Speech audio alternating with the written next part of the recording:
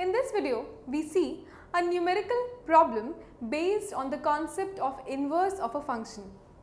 We have already seen what is inverse of a function, and we have a brief rough estimate and idea about how to be going through the concept of inverse. But in this brief question, let's see that if an algebraic function is given, how to compute its inverse. Let's get started and read the question together.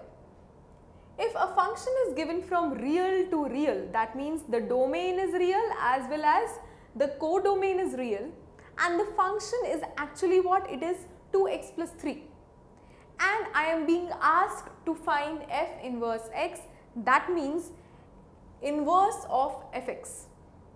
So how to do this question? The first step is you write the question again as it is. The function has to be written, that is it. Now this function fx can also be written as y. So you replace basically y and fx at times whenever you need it. So function fx can be replaced with y.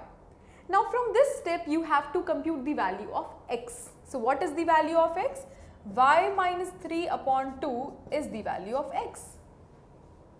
Now this value of x is nothing but f inverse, that is it. So f inverse x will be equal to what? Will be equal to nothing but this y replaced with x. So it becomes x minus 3 upon 2.